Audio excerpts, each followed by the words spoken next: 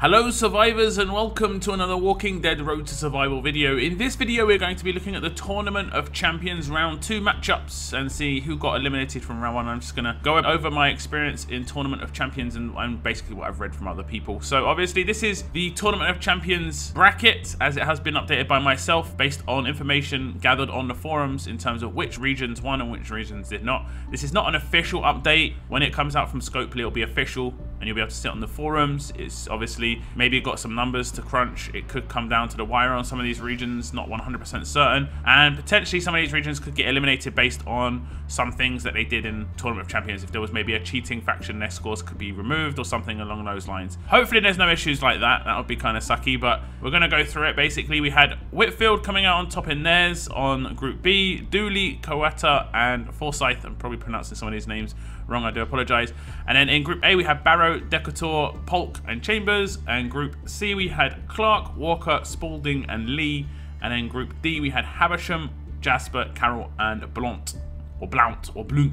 But we had these 16 factions progress, and I think most people's, from at least what I'm reading, is the experience of ToC in a 6 versus 6, 1 versus 1, effectively CRW was not good. The faction that actually won War of Champions was in Bell, and they could not match very well in terms of the amount of factions that were in their region versus the factions in Whitfield. They had twice as many factions from what I understand, and they were having hour plus queue times in a 24-hour war. They were undefeated and came in 6th place, and that is pretty bad. If you've not got even regions, the region with the lower amount of factions could possibly come out on top based on matchups. If you cannot match these factions based on, I'm not sure how the matchups work. It could be based on strength, it could be based on, rep. There's a lot of different things, ideas of how matchups work, and if you can't match up as the top faction in one region, you could potentially not have your strongest faction actually facing the opposite region, so you're not going to be getting those big points basically. We also had the issue where regions would create mini factions in their enemy's region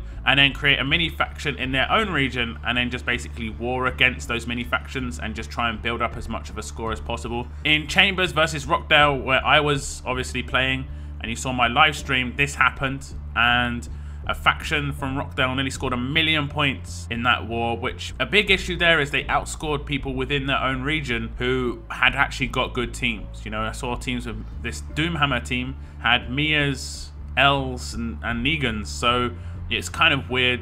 Obviously they're getting nearly 1,000,000 points, which is a lot of points considering most regions maybe scored 10 to 15 million points max. There were obviously other less shady like regional tactics in terms of trying to hold factions if they're a strong faction, slow building, slow repairing and then coining if you need to, and this is just to hold factions back. It's lame maybe tactics, but that is kind of how it goes. You're using the game as it should be played, just in maybe a little bit of a lame way just to try and slow down certain factions. That is regional tactics. If you're coming up against certain factions or maybe trying to queue at a certain time, let's say it's late on in the tournament and you don't want the best faction to match against lower factions, you could potentially have it so that the top faction only queues against the top faction just for that moment, and then when they're matched you can have other factions queue up. I saw some comments about this. I did also see some comments where the top faction was telling the rest of the region just to stop warring, which was kind of insane. I mean, theoretically, you could do something really, really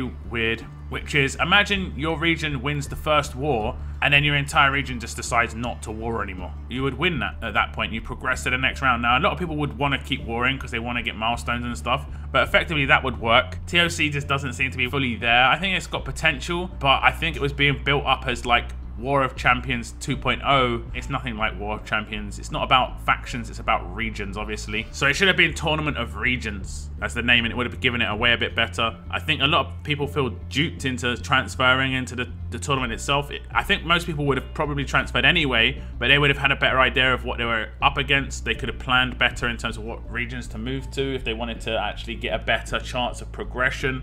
Especially as the top factions, you wouldn't mind going to a smaller region. At that point you could carry your region sort of thing. It's weird, but that's the way it goes. There were obviously other tactical things that were done in terms of spreading power across the top factions. I saw that quite a lot. It was done in my region where the top faction sort of loaned out hitters to the other factions just so that there was a bit more of a spread in power. This was actually to combat 6 versus 6, because if you've got a top faction with 30 strong players in it, and they all want to queue like regular times, the issue you've got is they can't queue because it's 6 on 6. So spreading that power around isn't just about getting power into other factions and hitting points. It's also so that individually you can perform better and actually get something out of it as well. So a lot of downsides, and unfortunately this is only round 1, and we've got, you know, round 2, round 3 and the final still to go. So potentially quite a few weeks left of this. The next TOC round is in 2 weeks, which is, like I said, the matchups are going to be Whitfield against Dooley, Coweta against Forsyth, Barrow against Decatur, Polk against Chambers, Clark against Walker, Spalding against Lee, Habersham against Jasper, and then Carroll against Blount. And then the winners of these would go on to the next round, round 3, and then face off against, obviously, the winners of the opposite sort of side of the bracket, as you can see. You know, Whitfield and Dooley, the winner of that, would play the winner of Coweta and Forsyth, and so on and so forth. So I hope this makes sense. It is a bit of a shame how it's all played out. It had potential, but I don't think there was much thought gone into how things can go wrong. And it's just, again, in how things can go wrong. And I think if there was a little bit more communication with players who have been playing this game for a very long time could probably point out issues that have faced. I know there's maybe some new people at Scopely, but a lot of these players have been playing for 4 years.